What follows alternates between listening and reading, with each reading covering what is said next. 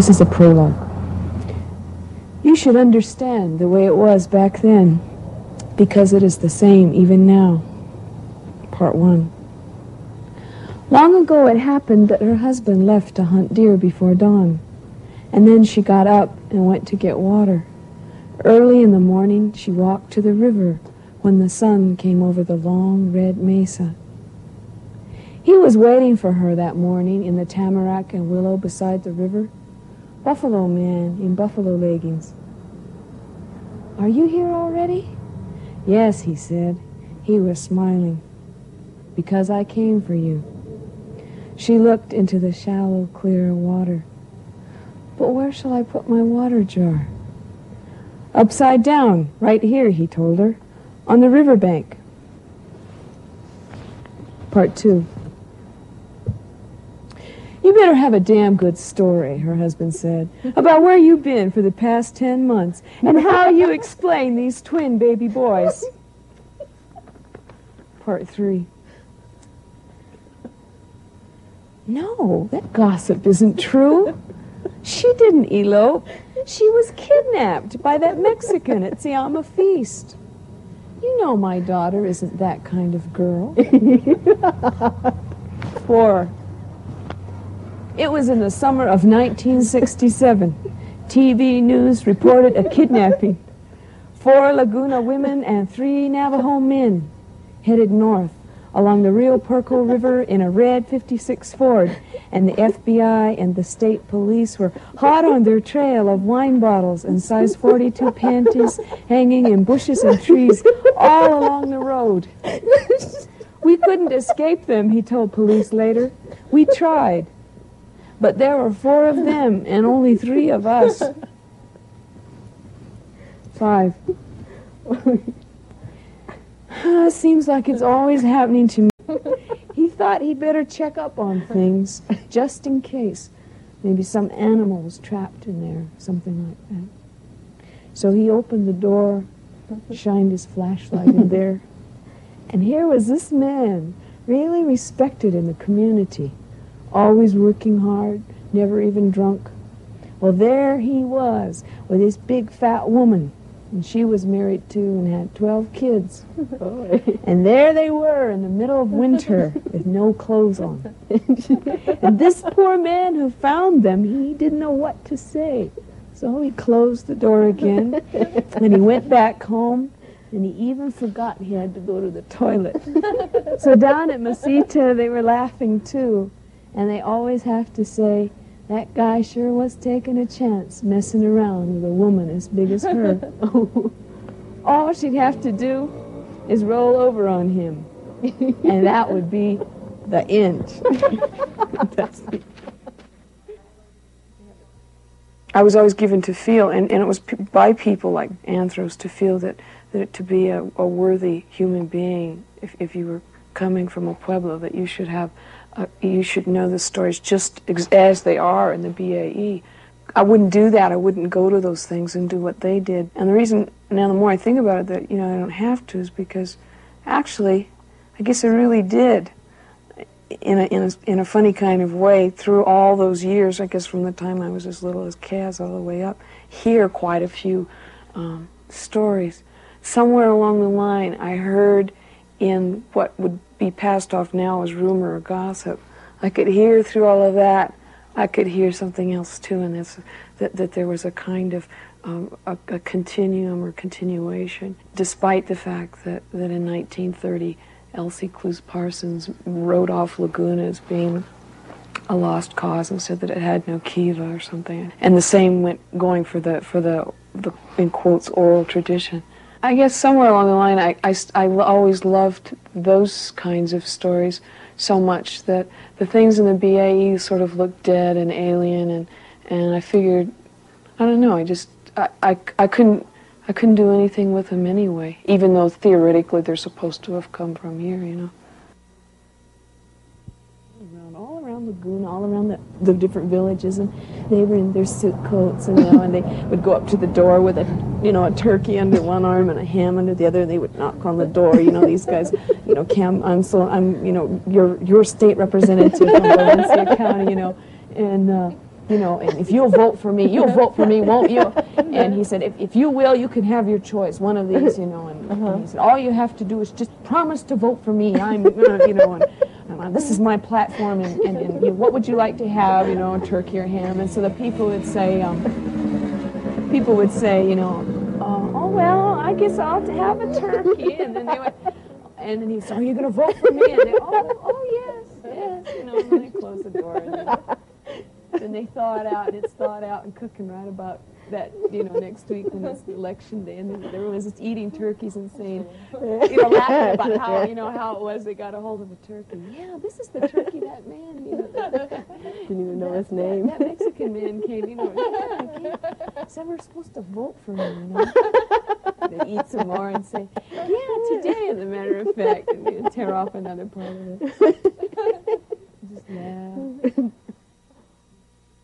Peeked over the edge, and there they saw, off in the distance they could see the special dancers, but right below they saw all this picnic lunch laid out down there. And they started jumping up and down and going, oh boy, oh boy. And then one of them said, yeah, but big deal, and what good is this going to do us? Because, well, look down, how far down there that is. There's no way we can get all the way back around and off this mesa and down there in time. There's no way. Coyote said, wait a minute. Why do you think I called you guys over here? Listen, I've got this wonderful plan. Now, he said, now you'll go over first, and he'll hold your tail in his mouth. Then I'll put his tail in my mouth. Wait a minute. And then this other one, they'll hold my tail, and listen what we're going to do. Do you guys see what we're going to do? You guys see what we're going to do? We're going to make a coyote chain, and we're going to go over the edge. And gradually we'll just go down the side. See, we'll be holding each other by our tails. Isn't that a wonderful idea, he said? Look where all the Marmon houses are, below the village here. We're closer to the river than you know, the rest of the village. I always thought there's something symbolic and about that placement, sort of putting us on the fringe of things. So when I was a kid growing up, the river's really close by. Yeah, I was always really fascinated with the river, and I loved the river very much. But I knew it was a small river, and I never expected it to. I didn't make great demands upon it. I don't know. The river, there were always stories, though. You know, I don't know. You just start hearing about things that. The river's the one place where things can happen that can't or won't ordinarily happen on the middle of the village, obviously, and so.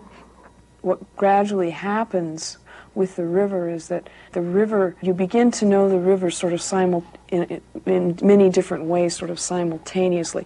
And it's not clear to me which comes first, the way the river is or the yellow woman stories about the river, which control, you know, which makes.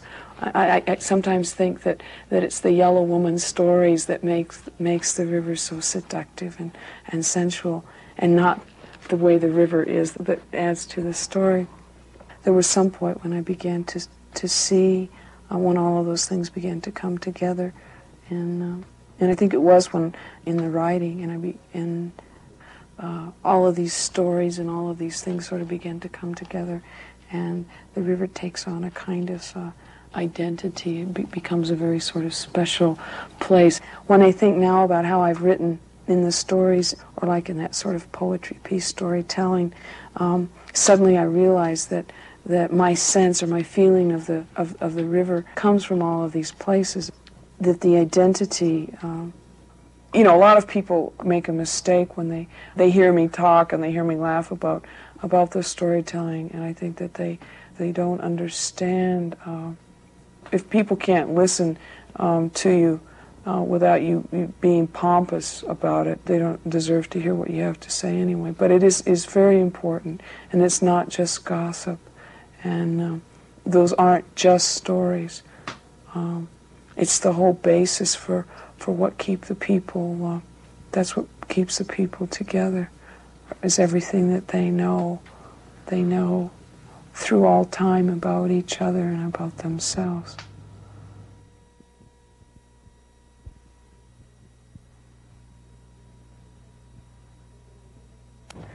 Indian song, Survival. We went north to escape winter. Climbing pale cliffs, we paused to sleep at the river.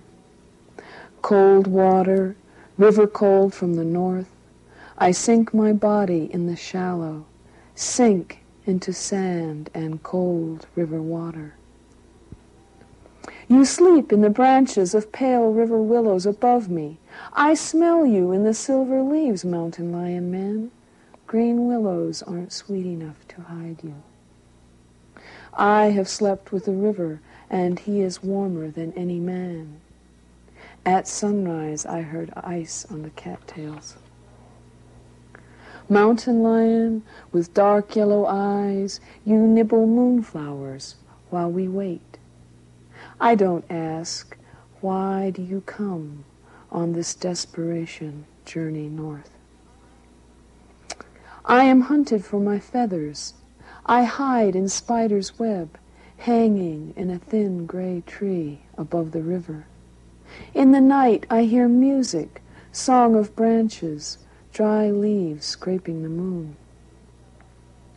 Green spotted frogs sing to the river, and I know he is waiting. Mountain lion shows me the way, paths of mountain wind climbing higher, up to Cloudy Mountain. It is only a matter of time, Indian. You can't sleep with the river forever. Smell winter and know. I swallow black mountain dirt while you catch hummingbirds, trap them with wildflowers, pollen and petals fallen from the Milky Way. You lay beside me in the sunlight, warmth around us, and you ask me if I still smell winter. Mountain forest wind travels east, and I answer, taste me, I am the wind. Touch me, I am the lean gray deer running on the edge of the rainbow.